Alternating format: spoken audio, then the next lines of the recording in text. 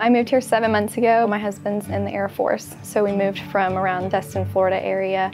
And I was in a trauma ICU there and then moved up here in April, and I love it. It's very community oriented. It's very outdoorsy, so we love that. And then having, mountains and the beach in the same state's wonderful too. Everybody talks about this area and about the hospital system in and of itself and how wonderful it is and their experiences. So there wasn't really a reason for me to not want to work here, and I'm glad that I do because I can see what they were talking about.